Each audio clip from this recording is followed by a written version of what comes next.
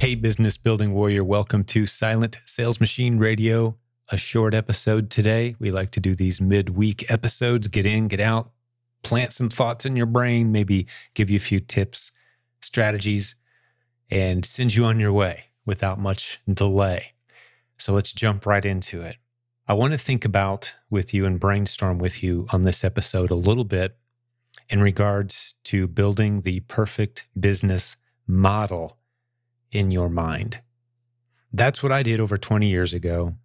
I sat down without thinking about the different business opportunities that were out there.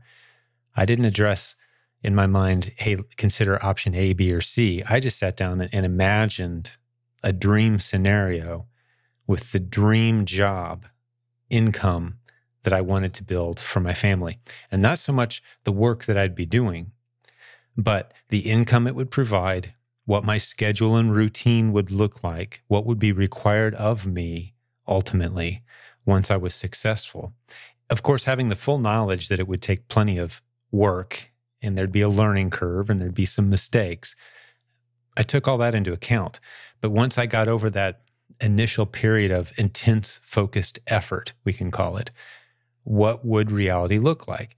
And I would encourage you may even pause this episode right now, less than 2 minutes in, and just write these things down. I'll give you a few hints as to what was on my list, and maybe it will help you as you write your list.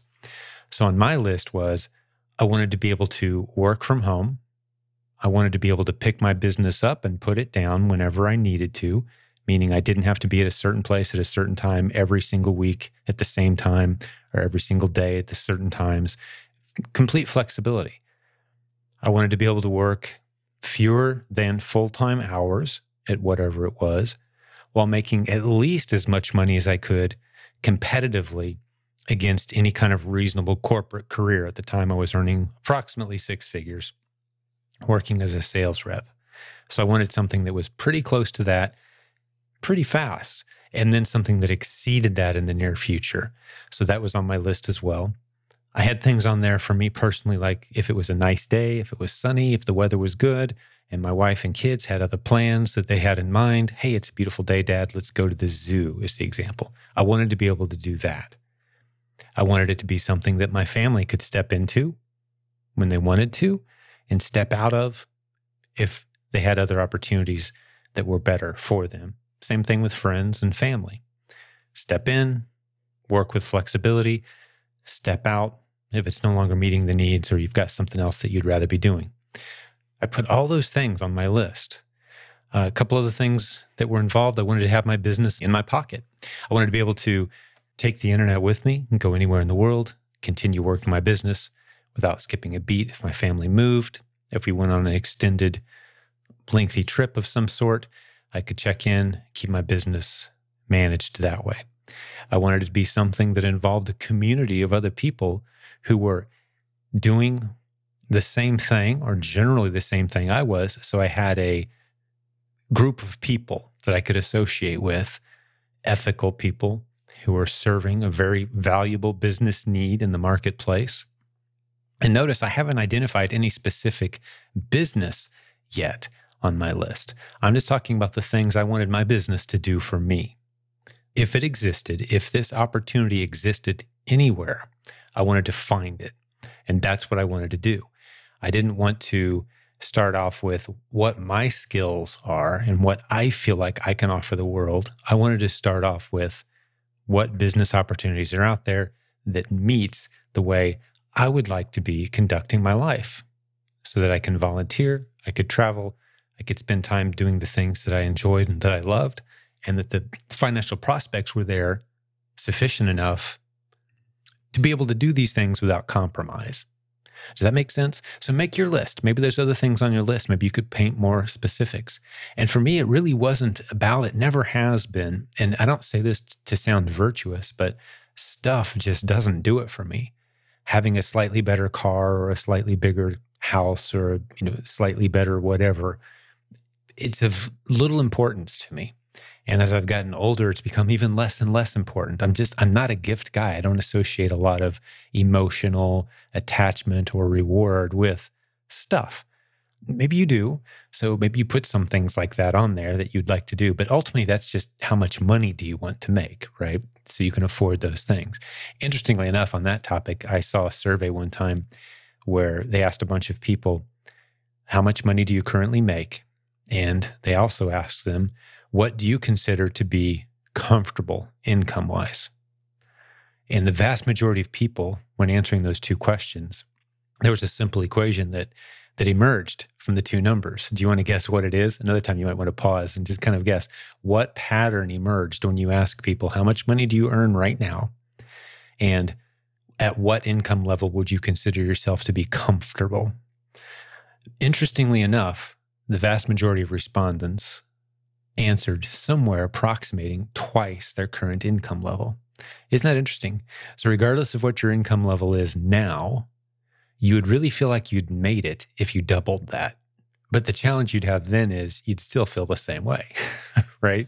So a specific income goal isn't necessarily going to be on that list. But for me, I didn't want to take a hit in what my family had kind of grown accustomed to. I didn't want to go backwards and have to make a bunch of sacrifices for the next 5 or 6 years to try to get there.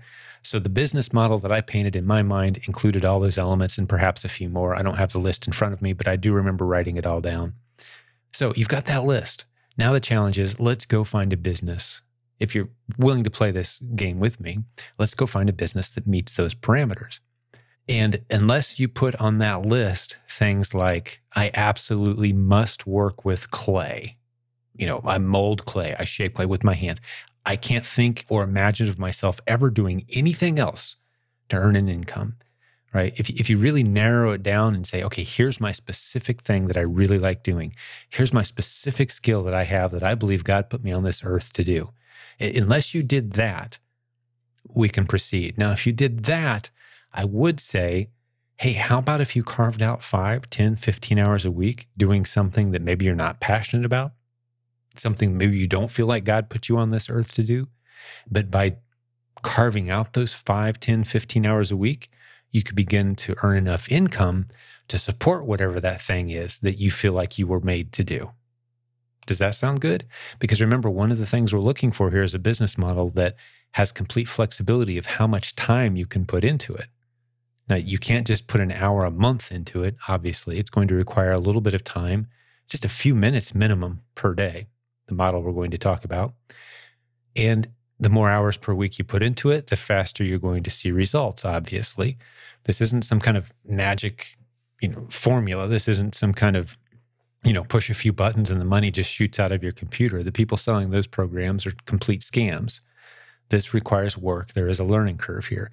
But if you can carve some time out, you can then begin to see having the flexibility of schedule and the freedom of your time to do those things that you feel passionate about, that you feel like you want to do with your life. So how about we find a business that meets all those flexible criteria that we listed and talk about that? Before we do that, I want to actually introduce another set of parameters, because you may have heard me talk the way I have the first 8 minutes or so of this program today. You may have heard me talk in the past about such things, but let me just introduce another element. What are the current trends in our culture that represent opportunities that are emerging, and some of the new tools that very few people understand how to use properly, that can give you almost an unfair advantage in pursuit of those opportunities? So not only are we talking about building the perfect business based on the parameters that we've written down, and you may have actually physically paused the episode and written them down. If you didn't, if you've never done anything like that, why not? Take a shot at it. I encourage you. What would that perfect business look like? Well, now let's jump over, and I'm going to fill in a few blanks on maybe another sheet of paper. What are the current trends in our culture that you should be paying attention to that are maybe opening up some opportunities for you? Those perfect business models where the competition is still relatively low, where very few people actually have the skill set to do it well, and it still meets all of those flexible requirements that we've written on that first page. Things like more and more people are shopping online than ever before. And some people are surprised to hear, and if you've listened to this podcast, you've heard me mention it many times, but most people are surprised to hear that only about 15% of all retail activity in the United States is online. The other 85% is still offline traditional retail. People get in their cars and go and drive and buy stuff. Most stuff, 85% of the time, the spending is done traditionally through retail channels, brick and mortar. Online is only 15%. Go back in time a few years, it was 5%. It's definitely trending up. The future forecasts based on government data, you can easily Google and get this information yourself. It's going to get to 20, then 25, then 30, then 35, 40%. That's the future trend. That's the next 10, 20 years. So we're trending in the direction of more people shopping online, fewer people shopping in retail. That's the direction we're trending. Trillions of dollars of spending online that's not happening in traditional retail stores. Well, how does that present an opportunity for you and I? If it's not obvious on platforms like Amazon, where most of the retail activity online in the United States is taking place, Amazon.com. We have students all over the world, mind you. Just because I'm mentioning the US, Amazon, that's because that's the biggest place where you can jump in, regardless of where you live. We have a course called internationalaz.com. That's part of our Proven Amazon course. And a Proven Amazon course is our comprehensive collection of all our training modules. But International AZ is for those of you who live outside the United States who want to sell in the US. You start there, and then you jump into the pack, the Proven Amazon course. But I don't want to get derailed on that right now. Just we do cover these topics in our training. So the United States, 15% of retail activity is online, 85% approximately is traditional. That trend is continuing in the favor of shopping online, and the platforms that are available give the little guy, that's you and me, a huge advantage. If you learn how to spot underserved listings on Amazon, this is easily sourced inventory that you can go buy. Most of the time, the vast majority of the time, you're paying full retail price, and that's fine because the demand online is outpacing the supply online for that particular listing on Amazon. You learn to find those using the tools that are easily and readily available, the tools that we teach you how to use. You can build a very viable business fairly quickly, and that's what you've heard on hundreds of recent episodes of this podcast. Now, does it work for absolutely everybody?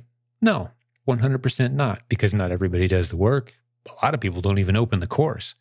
Some people try and misunderstand. They make mistakes. They buy products that they shouldn't have bought. I am a firm believer that if you follow the instructions in the course, you can avoid 99% of any issues you'll ever have. But some people jump out ahead. They use their instinct.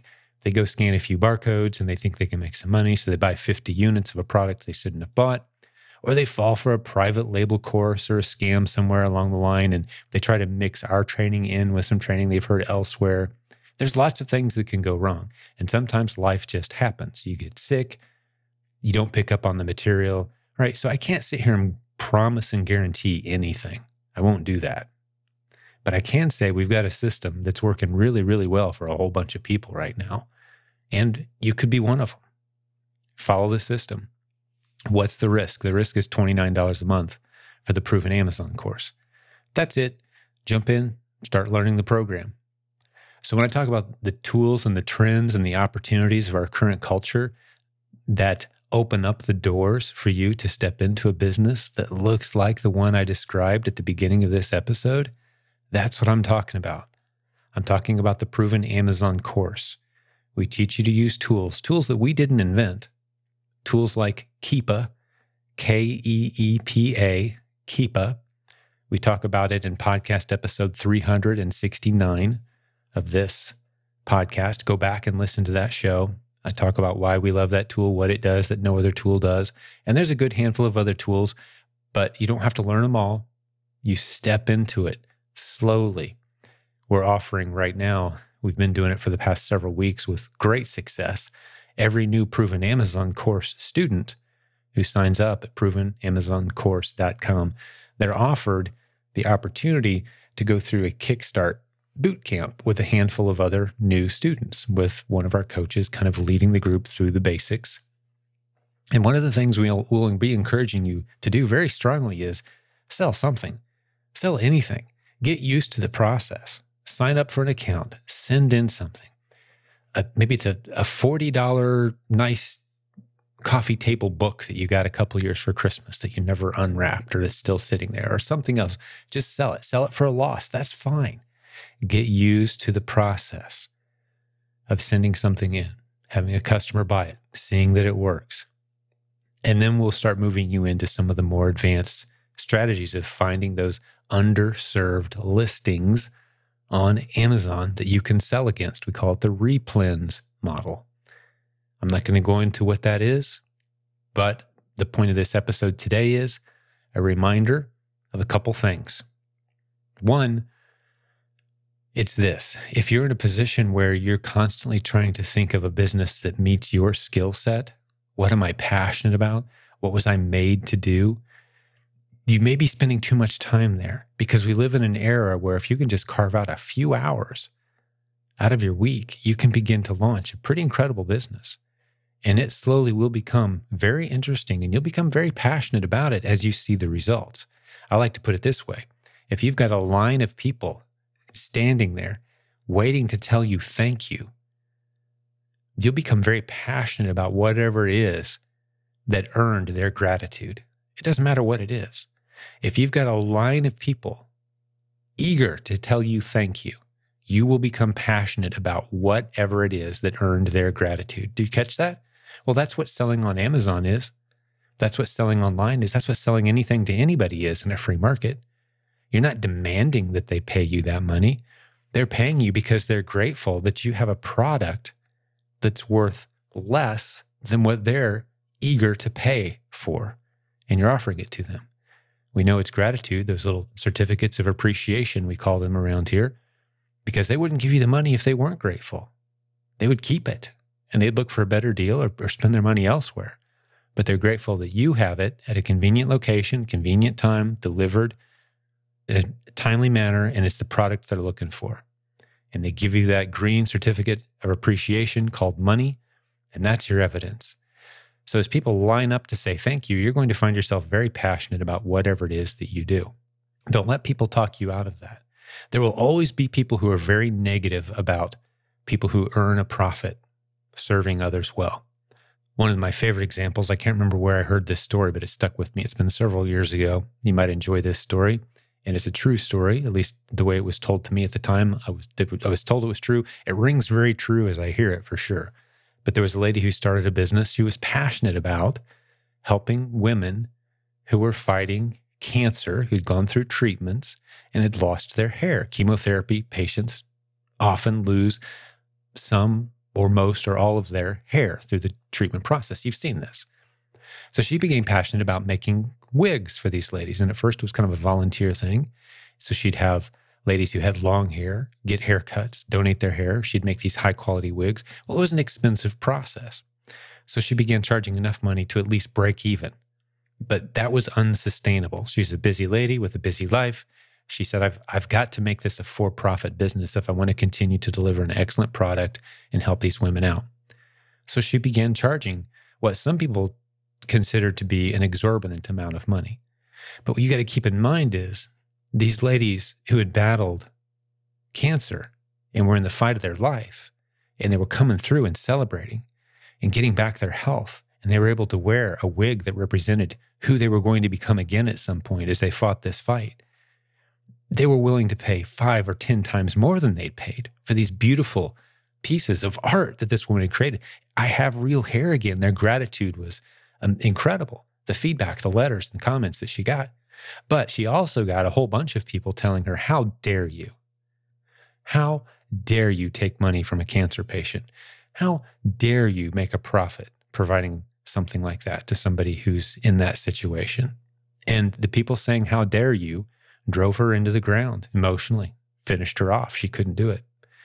So you know what the ladies who are now losing their hair have as an option for wigs, if they want one, for fake hair? Nothing. They don't get anything now. So are they better off or worse off? You tell me. I know where I stand on that story. So don't let the people who tell you, oh, you make money for doing that. It doesn't matter how you make a profit in business. It doesn't matter what your business model is. You will not have to look far to have people point at you and say, you get paid to do what?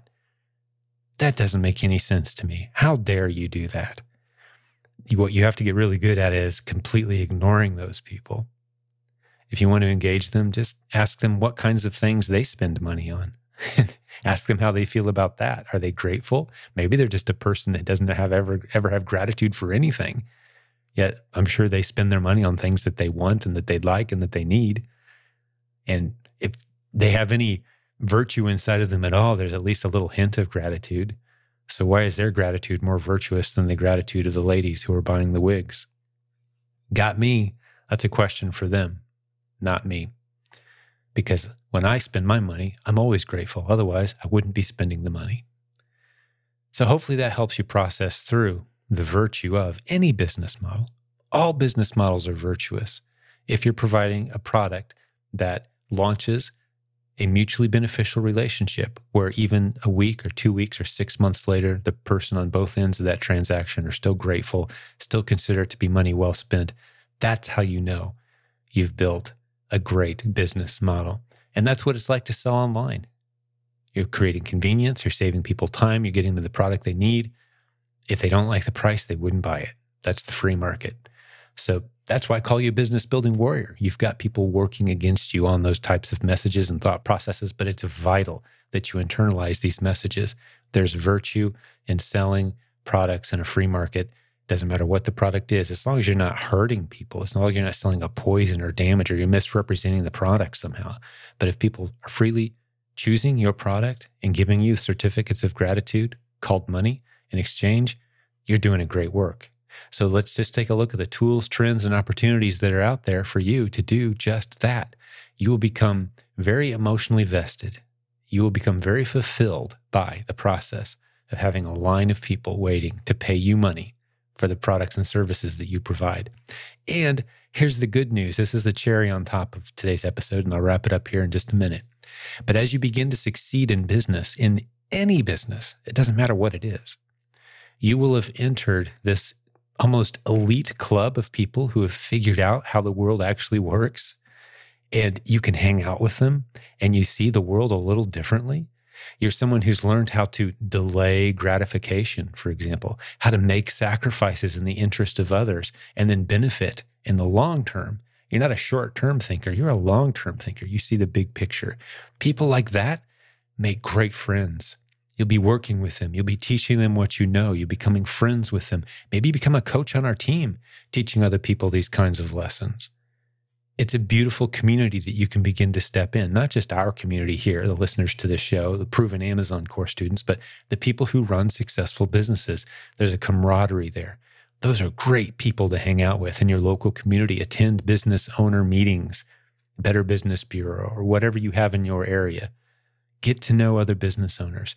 They are some of the most amazing people. That will lead to more leadership opportunities and business opportunities and partnership opportunities. So if I'm encouraging you to do anything today, it's to make a little room in your headspace, if you've never done this before, for the possibility that building a successful business isn't about you finding what you're good at or finding what you're passionate about. It's about finding those gaps in the marketplace that are underserved and then setting about making sure that you're not burning yourself out pursuing whatever that gap is, that it meets the parameters that you've set in place for what you want out of life, how much time you want to spend with your family, where you want to work from, the flexibility, the freedom that you want. And yes, the income, that matters as well, of course. But you don't want something where you work in 80 hours a week and there's just not a whole lot to show for it. You want something that can be lucrative enough for your family to live the comfortable lifestyle that you know that you guys could have. And that's what I believe that I've found with this model. That's what we've taught over the past 12 years to thousands of students. So over the past 18 years, we've had between 7,000 and 10,000 coaching students, depending on how you count them. But that's a lot of people that we've coached. It's the oldest e-commerce coaching program in the world, to my knowledge. You could give us a call anytime.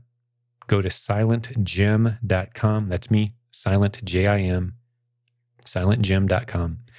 There's a phone number there. You can get on our schedule, book a slot. We'd love to chat with you about e-commerce, about building an Amazon business, or For $29 a month, you can get into the Proven Amazon course at provenamazoncourse.com. Hopefully you enjoyed this little thought journey today. If you filled out those 2 sheets of paper, I think put some thought into it, take a look at it, see if you can find any holes or flaws in my logic. And again, to revisit those 2 pages one last time. On the first page, my dream business looks like this. Here's my routine. Here's when I get up each day. Here's how demanding it is of my time. Here's how flexible that my schedule is. Put those kind of dream scenarios together. There's no commute. I've got my business in my pocket. Those are some of the things that I put on mine. Put what you want on yours. And on the other side, am I paying attention to current trends in the world, the direction that e-commerce is heading, for example? That's a big one. I gave you some numbers and stats. I could give you a whole bunch more. But what do you know about the way the world's changing, where the world is heading? Where could you get an advantage in the marketplace? That's the thought process I took you through today. If you think you can do better, if you have a different take on it, I'd love to hear from you. Shoot me an email, jimcockrum@gmail.com. Let me know if I got off base today or something that you want to challenge me on, or if you just really enjoyed this episode and thinking through this with me. I'd love to hear from you either way. But no matter what your thoughts are, we'd certainly love to have some feedback. If you're listening on iTunes, we love having new subscribers. Click the little, it looks like a little bookmark on iTunes, some places, or it just says subscribe on a little button. Subscribe to this show. That helps us out. That helps us get the word out. And we'd love to get a review as well. 5 stars, always appreciated, of course. It blows me away that we're coming up on globally around 900 or so feedbacks on iTunes. And we're like 4.9 stars. That's awesome. Thank you for that. And I know it's not these episodes where it's just me talking that carries the bulk of the load on this. It's when we have guests in-house, those inspirational guests. Sometimes they're struggling. Sometimes they're succeeding wildly, but we love talking it through with all of them. And I know that's what makes this show special, is it's student after student, real people who are doing this business. And we love bringing those shows to you. And we'll have another show like that very soon. Thanks for being a loyal listener to this show. Thanks for sharing it with your friends. Love seeing this show grow. Even though we have a $0 marketing budget, the numbers keep going up. About 100,000 listeners per month right now on iTunes. Isn't that amazing? We're so grateful for that. One of the new countries that popped up just last week on iTunes as being a top 10. This show was a top 10 in Greece. That's never happened before. That was pretty cool. So if you happen to live in Greece, this is a top 10 show on the entrepreneurial charts on iTunes. We're so proud of that. And in many other countries, many other friends all over the world, God bless you, business building warrior. We are here for you as a community, our leadership team, our coaching team. We want you to succeed. We want you to step into leadership. We've got a great platform for you to step on. If you've got some things you think you could bring to the party, hey, maybe it's just being on a podcast episode, sharing what you've learned along the way, or maybe you're going to be a coach on our team at some point. The prerequisite there is you've got to succeed doing the stuff that we teach and demonstrate that success over a significant period of time. And you've got to have a teacher's heart. If you've got those 2 things, reach out to us. We'd love to talk to you. But let's wrap this one up in under 30 minutes, like I promised, keeping it short. We will have another great episode for you again very soon. So thanks for joining me today. But before I let you go, I've got a treat for you. My good friend, Mr. Jeff Schick. We've had him on the show a few times lately, and he's been sharing some great insights for us today. I want to ask him, though, why should someone put an Amazon legal expert, a lawyer, on retainer as an Amazon seller? He's got a great service that does just that. So tell us about it, Jeff. So it's a great question. I guess first and foremost, there obviously sellers can put any lawyer on retainer. When I was in law school, I had a lawyer on retainer. They didn't happen to be an Amazon focused lawyer, which, as I learned, was expensive because I was paying them to learn Amazon, and it wasn't always the smartest financial decision. But really, the whole benefit of having a lawyer on retainer is that you have someone as your point of contact. You have that team that to reach out to. So you've got me, you've got my paralegals. So when something goes wrong, you have someone that you can call for help, and you're not immediately scrambling, going, oh my gosh, what do I do now? Because I remember when I got suspended the first time, I didn't even know suspensions were a thing on Amazon. So I immediately went to Google. I copied and pasted the notice I received from Amazon because I was so confused by it. And then of course Google starts picking up all these different articles that have been written about suspensions and different people offering services. So having that point of contact to know who to go to when anything goes wrong is crucial. But even more importantly, it's having that point of contact to go to when you have questions about things that you don't know, so that things don't go wrong. Because the vast majority of my clients that I work with, don't get suspended at all. In fact, I had a seller ask me recently, they said, "Why aren't you posting reinstatement stories all the time about all these clients that you're reinstating?" And I was like, well, I- you know, the reality is that of the clients who have had me on retainer for more than a month that we work with, um, I less than 1% of them this year have been suspended. Yeah, it just doesn't So happen that often. And when it does it happen, doesn't. you get them back.